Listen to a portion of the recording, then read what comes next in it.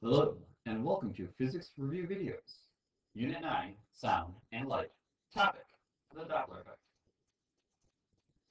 The Doppler effect. When does this occur? Well, this occurs as a source moves closer to or away from an observer. As an observer moves closer to or away from a source, the key here is relative motion between source and an observer.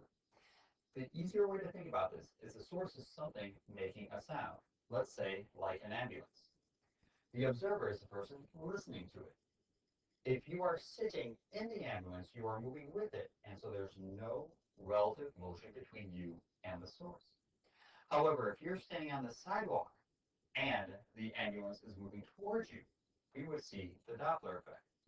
If you are moving away and the ambulance is parked, so if you were the one in motion, you would still see the Doppler effect. So the Doppler effect occurs when an object making the noise and someone listening to the noise are moving relative to one another. If we demonstrate this in a little picture here, let's say we have an object here making waves. If you're normally making waves, they're going to send out in equal spacing. However, let's say the object in the center is moving as it's making waves.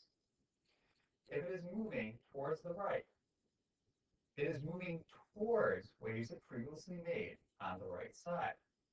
On the right side, then, those waves are going to bunch up. On the left, what we would see is over here, behind it, these waves are spacing out.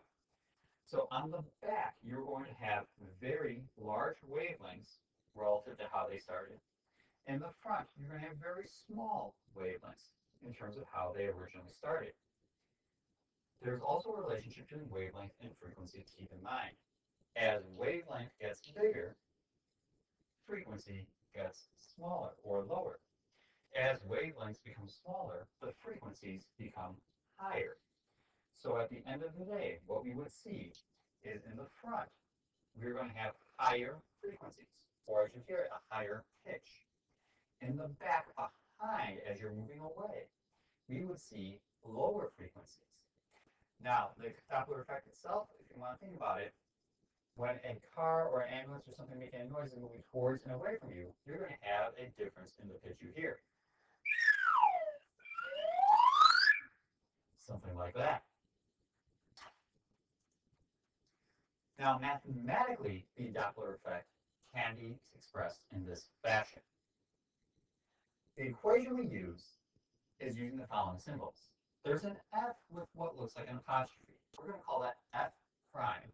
That is the apparent frequency, or the frequency that you hear while the object and you are in relative motion to one another. F itself is going to stand for the actual frequency being produced. To give you an example, let's say we have a siren. The siren's always making the same sound. Let's say it's something like this. And that's the sound always being produced. However, if you are moving towards or away that siren or that sound, or it is moving towards or away from you, the pitch is going to appear to change. That's the F prime. So you might hear the pitch become higher, or the pitch become lower. So as a sound source is moving towards you, if you are stationary, you're going to hear the pitch increase. And if it is moving away from you, you're going to hear the pitch decrease. This happens quite regularly, and you're probably well aware of this as you've seen many vehicles move that are making noises.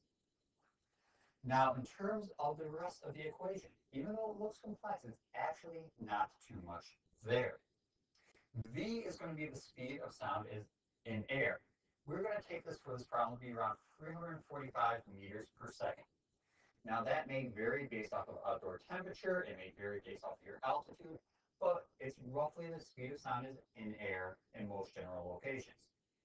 We also have two other V's. We have V sub O or V naught.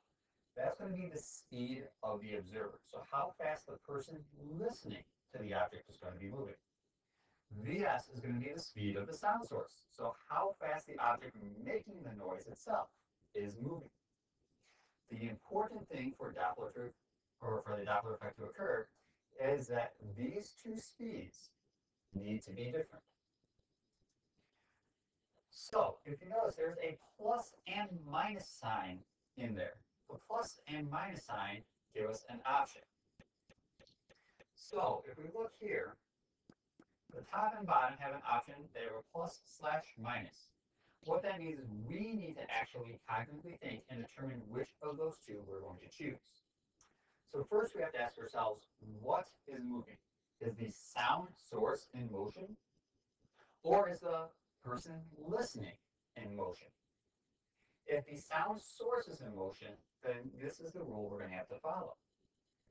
If the sound source is moving towards the listener or towards the observer, we will have a negative sign in the denominator.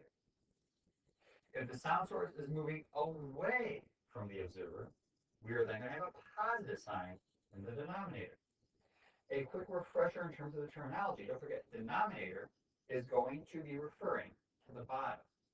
So we are only choosing plus or minus in the bottom in this situation.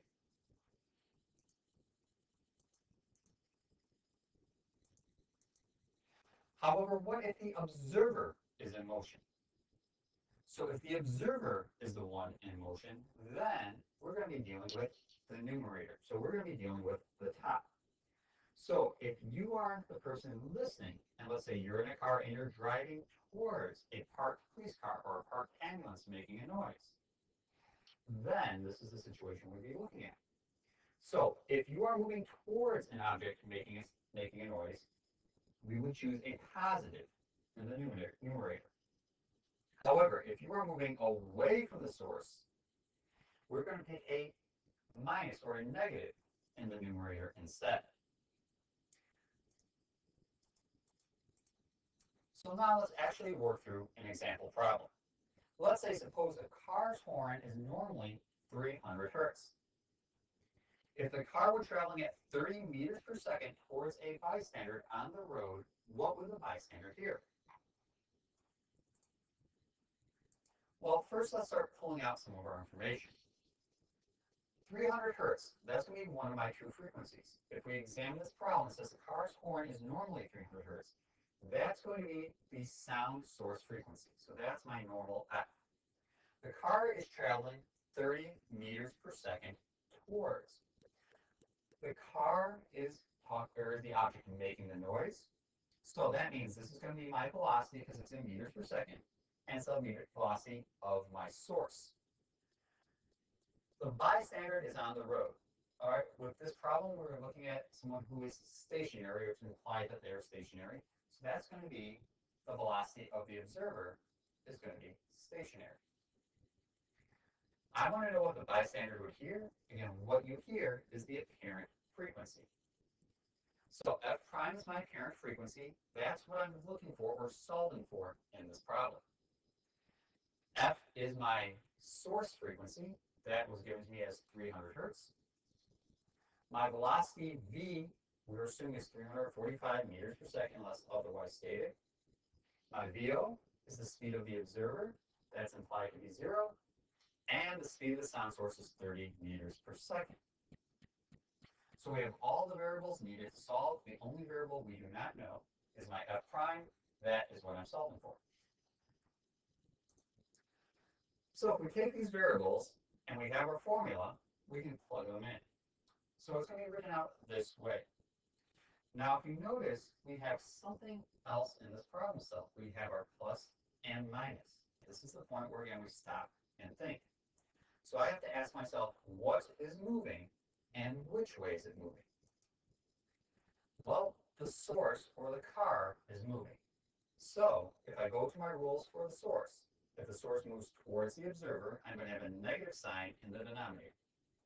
If the source is moving away from the observer, I'm going to have a positive sign in the denominator. So this means I'm going to have a negative in the denominator. When I solve the problem out, I'm going to then be able to reach my answer.